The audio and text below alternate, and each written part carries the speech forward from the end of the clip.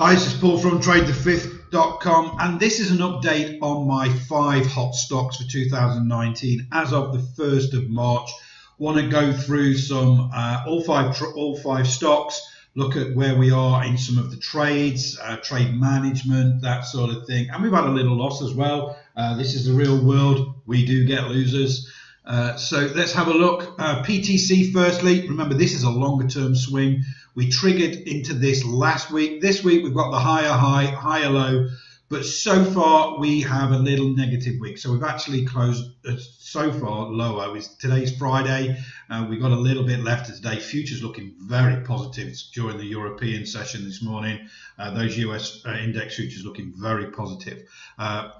Main thing for me is I look at this 535 oscillator here. We have crowned and we're coming back to zero. That bullish momentum is really going, and the stochastic now is in the overbought zone. So don't think it's going to go short. We may have a little pullback, but when we get strong bullish momentum, we have this false breakout stochastic here on our Elliott Wave indicator suite, which denotes a strong bullish trend. You see these false breakouts in here? We're looking for that similar sort of action in our stochastic as we start to move up to initially to the $100 level there on PTC. So I'm using our Elliott Wave indicator suite from TradeTheFifth.com for the Think or Swim trading platform to go through all of these, but it's also available for NinjaTrader, MultiCharts, and TradeStation.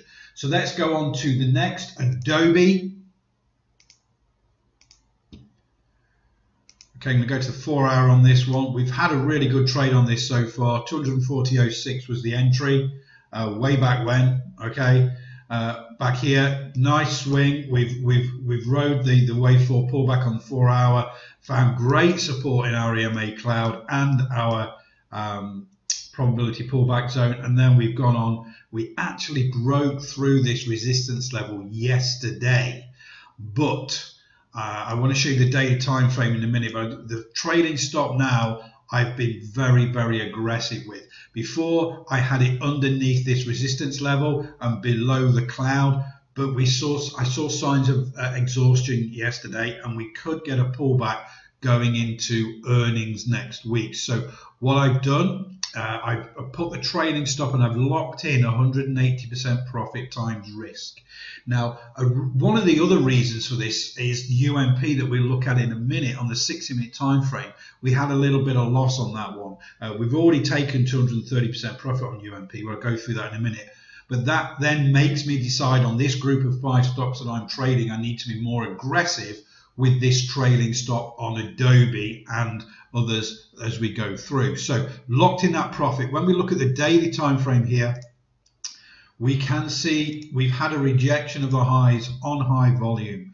So what do I mean by high volume? Let me just, that's the weekly. Let's go to the daily.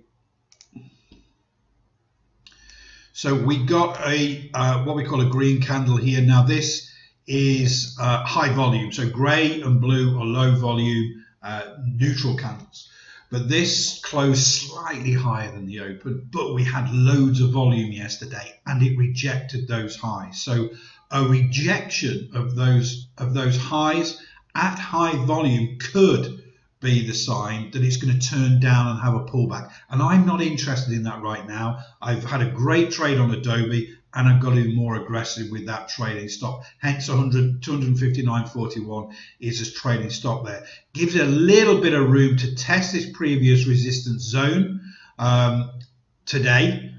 We could, in fact, get another bullish day today. Again, we don't know what that means until we get the confirmation day afterwards, or the confirmation candle afterwards. So that was a rejection on high volume today. We need to see how the candle closes today. However, I took the precaution, I've been safe, got the discipline in there, and we've put the trading stop at 259.41 just in case it does come back down. If it doesn't, brilliant. We'll make some more decisions next week going into earnings. Okay, so next, UMP. Remember on UMP, we took our first profit on these 5 stocks quite recently on the daily time frame here on this move up there. Really strong move, 230% profit times risk on the breakout trade for UMP. I did set up one last week on the 60-minute time frame, but it took out the stop loss. Now, it's not the end of the world. We have already taken 230 on this. We've just lost 100% profit times risk here, but this wave 4 continues to pull back. If it does find support at this at our support level and in the amber zone there, we could look for a potential long again. Remember, I'm trading these stocks all year.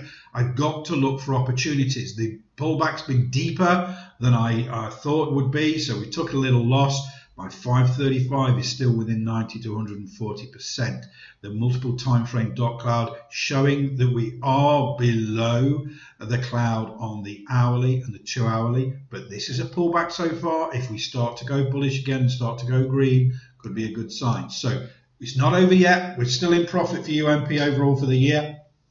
We'll just keep an eye on this pullback as it occurs. So Costco is next. This one triggered very recently. Remember, we're looking for the breakout here through this big support resistance zone. And we got a higher low yesterday. We got an indecision doji though. So we got increased volume because it was green. Previous day bullish action was good, but it was grey, so it was lower volume. So yesterday on Thursday, we got that increased volume, got higher high, higher low. So it's a good sign, good price action, but we got that indecision doji. Again, we don't make any decisions or anything like that. We've got like a crystal ball. We just let the following day happen. See what happens. What price action do we get? Does it continue to go higher? Do we consolidate? We don't know. All we know is we got a higher high, higher low yesterday, and this is looking pretty good. So we just got to give it a chance to work through. It's an early trade, it's young, but it's looking good. Now we've got to consider what we do on earnings coming up on the 7th of March. So we are going to have to make a decision going into earnings whether we're going to ride that, but I'll do some more research on that next week.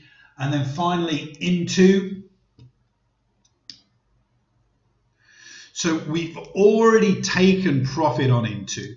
Okay, we took off half the position before earnings, if you remember. Okay, so I took 250% profit at the 250% line. I took half my position off, so 125% profit in the bank.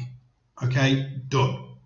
Now then we had the earnings reaction, and it went with us. So we've gone large. We've gone into this fifth wave zone here on the daily. And then the last 4 days, we formed this bullish pennant. Now, I'm really not interested in giving a lot away there. If it does break down here, not interested. So I've moved my trailing stop to 244.88, which is a 330% profit. But because I've only got half a position left, it's half of that, okay? So 165% profit times risk. Locked in, basically, unless we've got a huge gap down, but it doesn't look like we're going to do that. So with the 165, the 125, you know, we are at, 290%. So it's a good trade. We just got to let this play out. We are at these all-time highs. It could come down for a pullback, and we're not interested. We can trade it again later on in the year. Let's see what happens. We've been sensible through the earnings play. We got what we needed. We took half position off, took great profit. We had a sensible trading stop down here to cope with any pullbacks after earnings, but it didn't happen. We got the right play. It moved higher, and then we got this bullish flag forming now, bullish pennant. And that, you know, in usual cases, those, 80% of the time, the price will break out to the upside of these bullish pennants here. But we just have to give it a little time, see what's doing. I'll draw that on there for you so you can see. But basically, we are contracting in price action. So what we have is this type of effect here, where this is why it's called a bullish flag. We've got the flagpole here, and we've got this contraction in price action, and also we've got some low volume days. We've got a high volume day Wednesday to the upside, high volume day to the downside yesterday. So there's a little bit of indecision where we're going at the moment, but sensible trading stop below the low here at 244.88, locking in more profits. Okay, so that's an update on all 5 of my hot stocks for 2019, and I will just try and keep an update every week or every 2 weeks as and when we get some decisions to be made. But looking good so far. Overall, we have around about 255% profit already in this, combined with 2 of the trades. We've got another 165% locked in. So it's looking good. Let's keep trading these 5 stocks during 2019. Have a great trading day and a great weekend.